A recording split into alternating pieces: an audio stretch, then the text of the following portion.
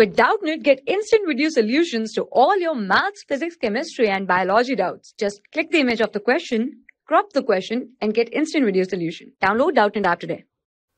A particle of mass 4m at rest decays into two particles of masses m and 3m having non-zero velocities. The ratio of the de Broglie wavelengths of the particle 1 and 2 is. So what is happening in this question is, you have a first particle as 4m which decays, that is which splits up into two particles, one of mass m and the other of mass 3m. So these two have non-zero velocities, means they are moving.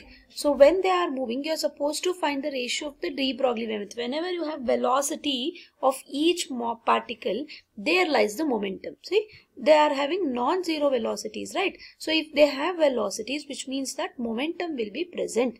So the momentum will be given with m into v, mass into velocity. So they have velocity, means they will be having momentum. So the de Broglie wavelength will be given with the expression lambda is h by p, where p is the momentum.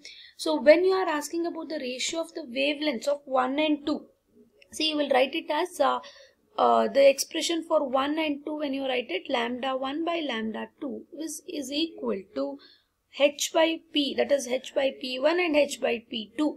So the masses are same, but when they are moving, when they have the velocities, according to the conservation of linear momentum, both the particles of linear momentum will have equal and opposite momentum. Okay, so when you say the law of conservation of linear momentum is present, it means that initial momentum will be equal to final momentum.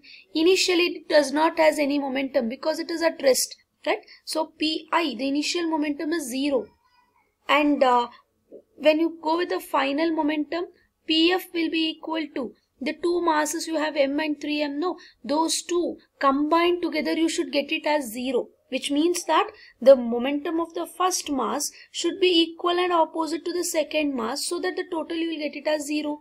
That should happen to have a conservation of momentum, right?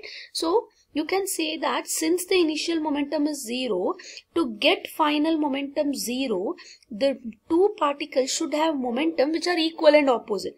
And that is why lambda 1 by lambda 2 will be equal to 1. If they are equal and opposite, no, they get cancelled each other, and you will get lambda 1 by lambda 2 ratio as 1. So you have option 4 as the right answer. For class 6 to 12, IIT JEE and NEET level. Trusted by more than 5 crore students. Download Doubtnut app today.